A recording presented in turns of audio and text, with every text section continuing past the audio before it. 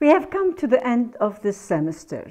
This was an exceptionally difficult semester. It will be known in our archives, in our minds, as the COVID-19 2020 semester.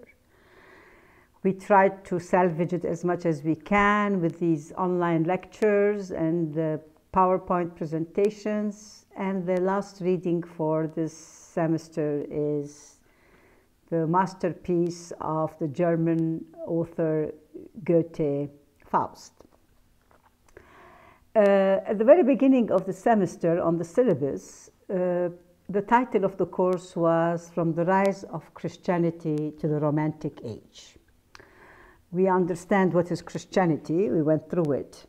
The Romantic Age maybe is something that is a bit more difficult for you to understand. Maybe when you think of romantic, you think of music, you think of dinner with candlelight and somebody playing on the violin. But actually, the Romantic or Romanticism was a movement that aimed basically, it started in the mid of the 18th, from 18th to the mid 19th century. And it was just a movement that wanted to go back to nature, to get away with all this extremely reason-oriented philosophies and concepts, and return to homo natura, not the homo sapien, the man who knows, but the man who feels, and emotions and passion and love. We see this very much in art, we see this very much in literature, in drawings, William Blake, Jean-Jacques Rousseau, and this movement of liberation, a little bit of folly, a little bit of craziness. And it also continues in your next semester. We'll see it in Khalil Gibran. We'll see it in some works of Nietzsche, returning to the man as a nature product rather than a reason product. Okay, let's go back a little bit to Goethe. Goethe was this famous German philosopher. He's a poet, writer, not a philosopher, but actually there's a lot of philosophy in his work. And he died in 1832, 1749 to 1832. He wrote this book over more than 50 years. So one can imagine a work that goes over more than half a century, how much there is a mirror and a reflection of the author and the age in this work. Now, the book, which is called Faust, which is based on the British English Marlowe's Dr. Faustus, is in fact a very interesting, we have two volumes, Faust I and Faust II. We will do more of Faust I, very little of Faust II, except for the last part, which is when Faust dies. And if one wants to really understand what the story is all about, I just want you to think of the story of Job in the Old Testament, Ayub, and sometimes the patience of Job. And if you just want to recollect a little bit the story of Job, it is when Satan, the devil, approached with the angels God, and he wanted to sort of divert one of the good followers of God from the path of God. And he chose Job to test him, and that was by offering or throwing one calamity over the other on Job. First he took his cattle, then he took his fields, and then the children. So at the end, Job was left with nothing, a very rich man, and yet at every step he praised the Lord. He never gave up, he never blasphemed, he never rejected God. And he remained, so this pact between God and the devil about whether Job can be diverted from the straight path was through the suffering. In this story, in the story of Faust, which is not very different again, and we shall see as we go through the pacts, it is a pact between the devil and God, The devil is called here Mephistopheles, Mephisto. He's an extremely sophisticated gentleman who appears always with a cane and a three-piece suit sort of a thing, you know, and who in the prologue approaches God and says, oh, you know, he says, first of all, you know, he is an ex-angel because he's a fallen angel. So he approaches God and he tells the boss, you know, he calls him the boss, you know. He says, you know, I'm extremely bored these days. Man has become so evil that there is no more any excitement in tempting and drawing man to sin. He says, I wish you had not given this man this light of reason that you call his intelligence and freedom of will, because he is using it to become more animal than the animals. So man is using reason to become more beastly than the beasts. And I'm so bored, there's nothing to do, there's no excitement, the Tom and Jerry excitement is lacking in his life. So Satan is complaining to God. And God tells him, well, you know, you're always complaining. And this is one of the interesting approaches of Faust. We'll talk about this more, that the devil always complains. He's always negative. He's always protesting. Whereas the follower of gods are always grateful, are always worshipping, are always, you know, glorifying God. So, and God tells him, okay, you're bored. If you want to try somebody to tempt him, try Faust. Not Job, but Faust.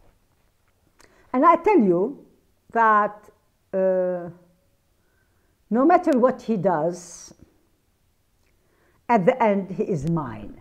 In other words, at the end he will not succumb to you. And at the moment of his death, he will be mine. And this is the pact, this is the agreement between God and the Satan.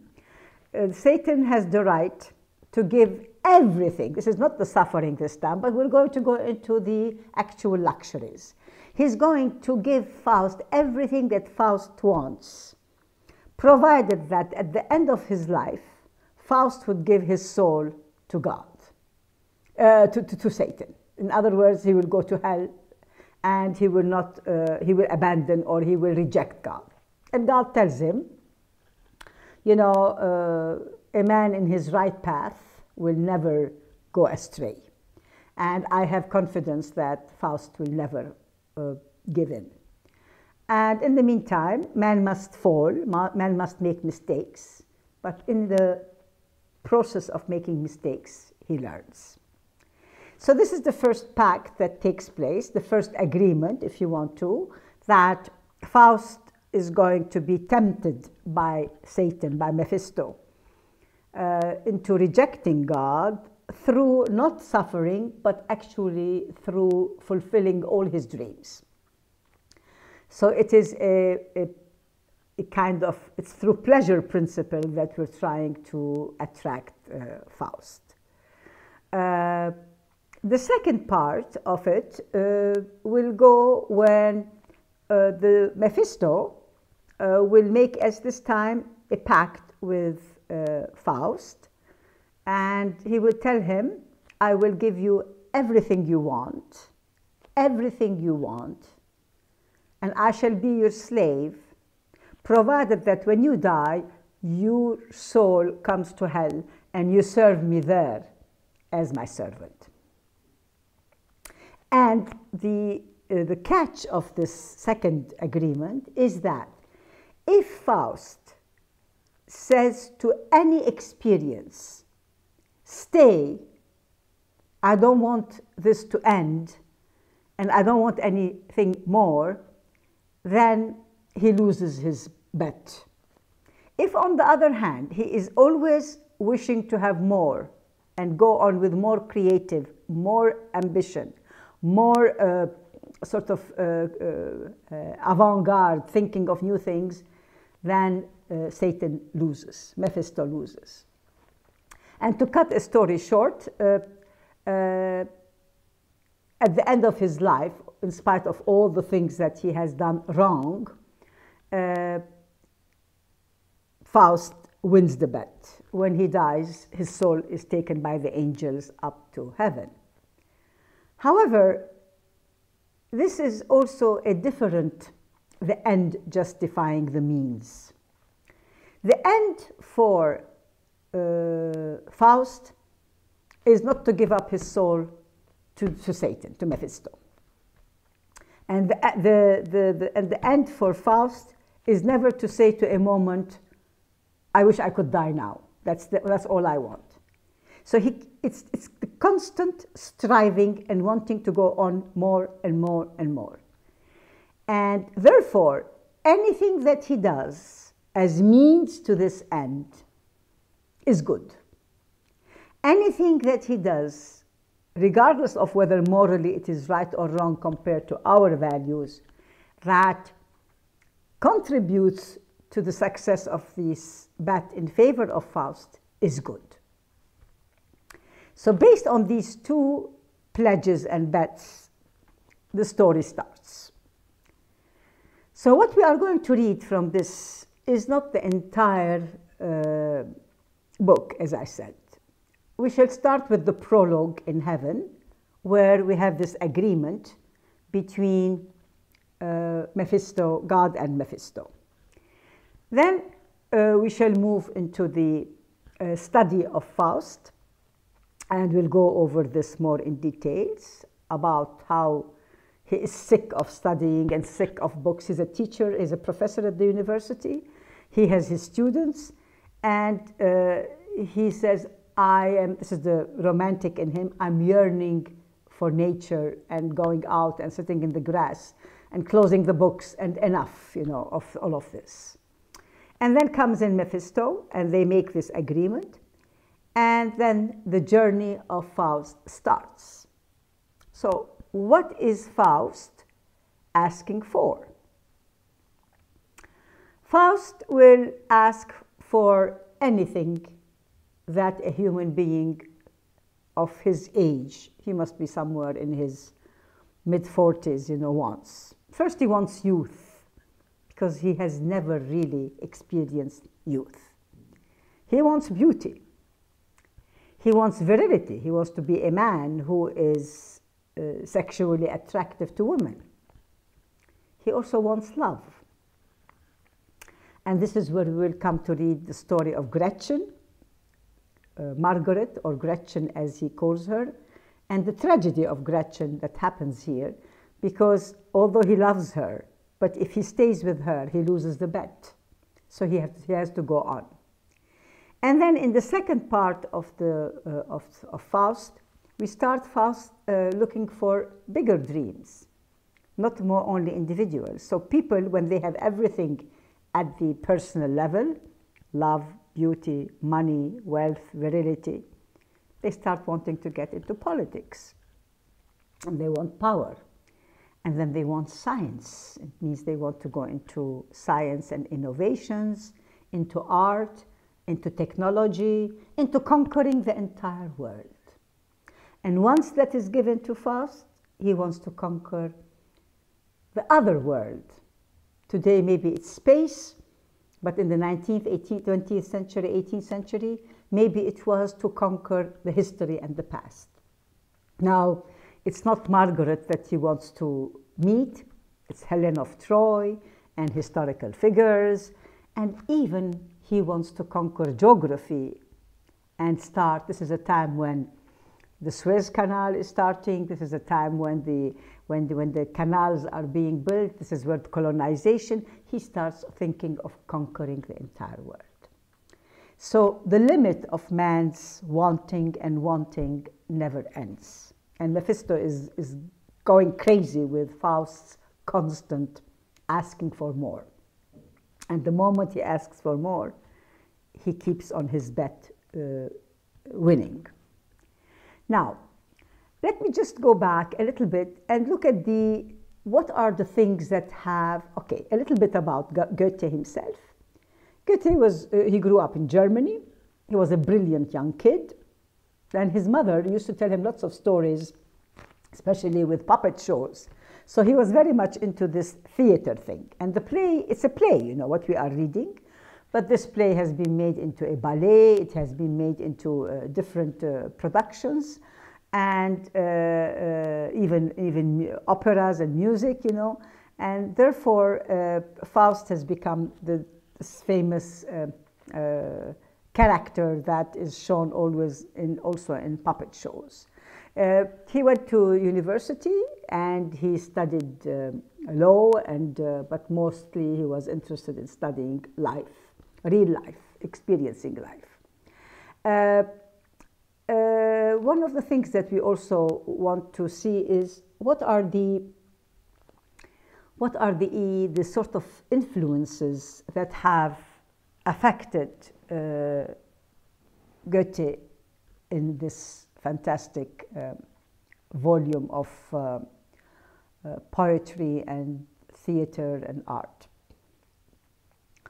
Let me tell you that whatever is Dante for the Italians, Goethe is for the Germans. He is the poet par excellence. He is their national epic, if you want to.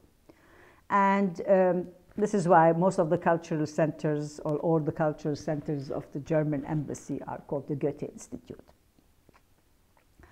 What are the things that have shaped over the years his work? Because this is, as I said, over 50 years. He was 81 when he finished it.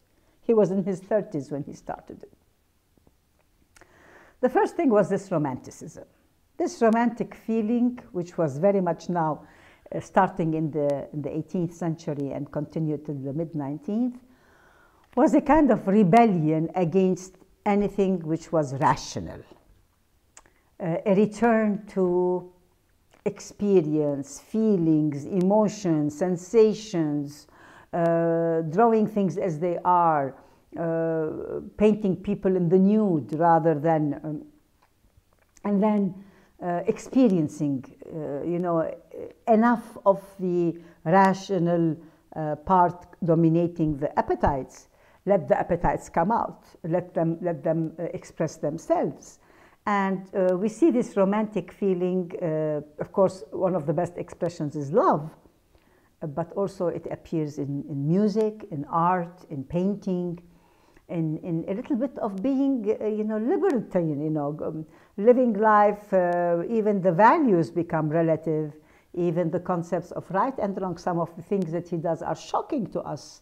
And if we compare them to what Kant and Mill will say about them, they are immoral.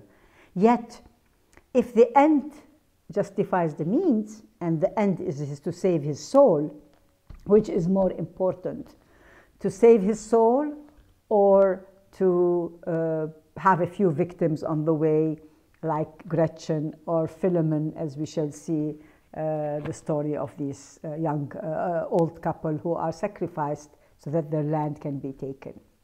So one of the influences is Romanticism. Another major influence is pantheism. Goethe was very religious, but his religion is of his own understanding. And there is a lot of this religion of pantheism. Pantheism, it means God is everywhere. A little bit like the Sufis, if you want to, because there is mysticism also in it. But this is God is everywhere, and therefore religion is everywhere. And therefore, when he's going out with Gretchen and she says, don't you go to church? He says, I pray whenever, you know, I have my own brand of religion, my own brand of what is right and wrong. But for him, one of the most interesting concepts was that his view of God, if you remember, Hay called God the necessary being. If Faust was going to call or define God, he would call him the creative, the creator. If God is a creator, and if we have been created, human beings, in the image of God, then God wants us to be creative. Then God wants us to be active. then God doesn't like idleness. Idleness is a sin of the devil. God wants us all the time to be moving and going on forward and never stopping. And therefore, based on this concept, based on this interpretation of the divine, for him, the good Christian or the good believer or the one who is in the straight path is the one who is constantly moving. Therefore, it is man the doer rather than man the knower who is important for Faust. We have spoken about Homo sapien. Homo sapien is what we are. They have defined us as Homo sapiens because we are the sapiens. Sapere means in Latin to know. So if we are the sapere, we are the knowing people, it means that reason dominates us. Faust also, Goethe was also very much impressed not with the knowing man, because man should be educated, but with the Homo faber, the one who works. The word faber, which means to do, fabrica, fabricate, to do things, is the person who acts. And therefore, a man is measured not by what he knows, but what that knowledge is translated into action. That even when we first see him sitting in his study, he opens the book of John, which is what we read in the beginning of the semester, John 1, and it says, in the beginning was the Word, and he says, oh, I want to rephrase it.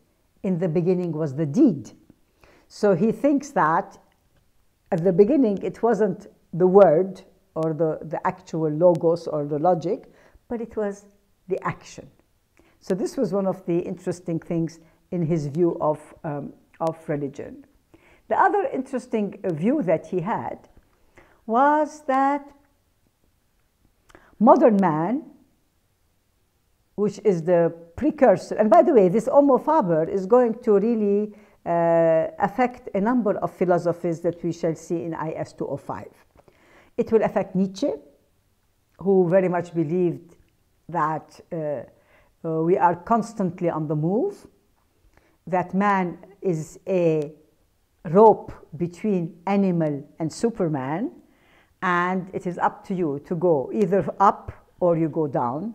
Either you become an animal and stay an animal, or you improve by constantly creating new values, by creating new ideas. So this concept of modern man of Faust, of Goethe, is very much this Faustian element that we shall see that man should constantly strive, man is constantly on the go, even if you make mistakes, it doesn't matter, because eventually you stand up and you continue. It's this myth of Sisyphus that we shall see with Sartre coming in existentialism, that a man pushes up a boulder every day until it reaches the top of the mountain, it topples back down. It doesn't matter, we start all over again the next day. I think the Lebanese understand this very well, this resilience and constant perseverance of going on and on. And then there is this new element that is a bit shocking for us, but after having read Machiavelli, nothing shocks us anymore, is this relative values that he has. The relative values, in other words, actions, individual actions in themselves, are only measured insofar as how much they contribute to the larger picture. If the larger picture succeeds, then these individual sacrifices are worth just having them. So if he loves this young girl, her name is Gretchen, and if this Gretchen is going to be sacrificed and even go to jail at the end, but if the other alternative is that he stays with her and marries her and loses his bet with Mephisto and goes to hell, then no. There are things which are more important. So treating humanity as an end is not very much in his line. It is what is the same way as Machiavelli wanted the prince to stay in power, and whatever does happen in the course of these events to maintain his power is good. The same thing, anything that Faust does that allows him to win the bet with Mephisto is good. So these relative values are going to be discussed a little bit, and we'll talk about them in the text. Now, one of the things that also is interesting here, and we shall talk more about this, is that in the first study that we have, and we will read it, we find that he is totally, suffocating with education. Now, that's not a good thing to say as we are in the university, but that's probably how you feel after the end of the semester. I'm sick, he says. I have degrees in law, in theology, in philosophy. I have studied every single thing under the skies, and I still think I'm as ignorant as ever. What I want to do is I want to feel life. I want to live life in its best form. And therefore, he says, I've spent all my life being a professor in the university, advising students how to think rationally, but I've never lived. I've never experienced emotions. I never loved. I never had these feelings. And I don't want just emotions that are pleasant. I want, as Mill said, tranquility and excitement. I want the ups and downs. I want to feel everything. And when he says that, Mephisto tells him, oh, so now you want to be a little god on earth. You want to be everything. You want to be a microcosmos and feel everything. And he says, yes, I want to feel every single emotion. I want to have it all. So we will go through these readings, and I will accompany you together through it.